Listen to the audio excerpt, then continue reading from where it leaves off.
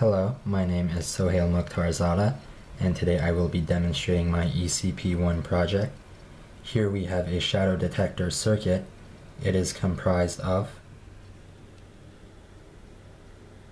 a 356 op amp, a light sensitive resistor, a transistor, an LED, a buzzer,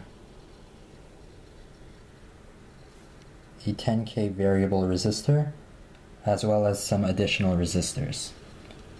The way this works is that when a shadow passes over the photoresistor,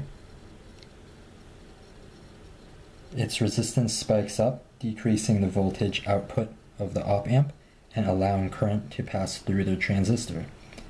As a result, the LED and buzzer go off. Thank you.